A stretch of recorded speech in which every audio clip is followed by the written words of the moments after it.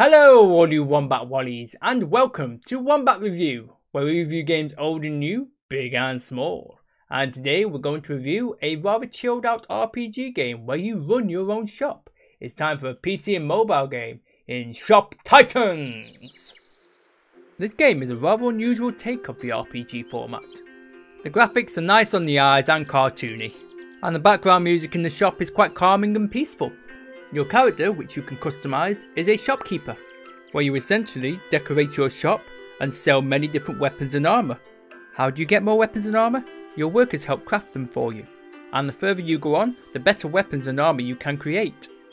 Now you always get heroic customers coming back and forth into your shop, but that's how you make your money, as you can discount and surcharge customers, which sends your merchant energy up and down depending on the options you choose. But it's not just selling weapons and armour, oh no. You can also have your own heroes and champions which you can send off for questing, and equip them with the strongest weapons and armour that you've made. I'm gonna be honest with you here guys, the paywalls in this game are awful. Unless you have $70 or £70 lying around somewhere, then you won't be able to craft some items which would be a lot harder to obtain any other way. Also guys, unless you have a really powerful mobile, it tends to slow down when you're playing it on mobile. It is much easier to play this game on PC. I must be honest, I've had a hard time thinking of what to score this game because it has a lot of potential. But at this point in time, I'm going to give the PC and mobile version a 7 out of 10.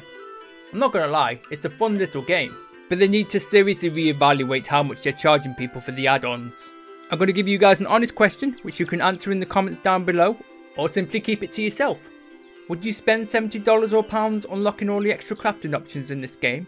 Or would you spend $70 or pounds buying 2 brand new AAA games?